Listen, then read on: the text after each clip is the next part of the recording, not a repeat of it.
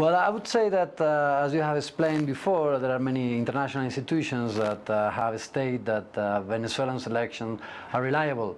There is no doubt there are transparent and competitive elections. So I think it's important, since the media and some political actors are portraying a complete different scene, a complete different image of the Venezuelan elections, to go there to see if there are irregularities and then report on those irregularities, but also raise our voice as international observers if these elections are legitimate, reliable, and transparent. So I think it's very important, the role that we will have to develop over Venezuela, since there is clearly a propaganda continuous attack against Venezuela. Now, Fernando, where you live in Quito, since you're talking about propaganda, what do you make of the media representation of Venezuela's elections and of the political situation in Venezuela overall?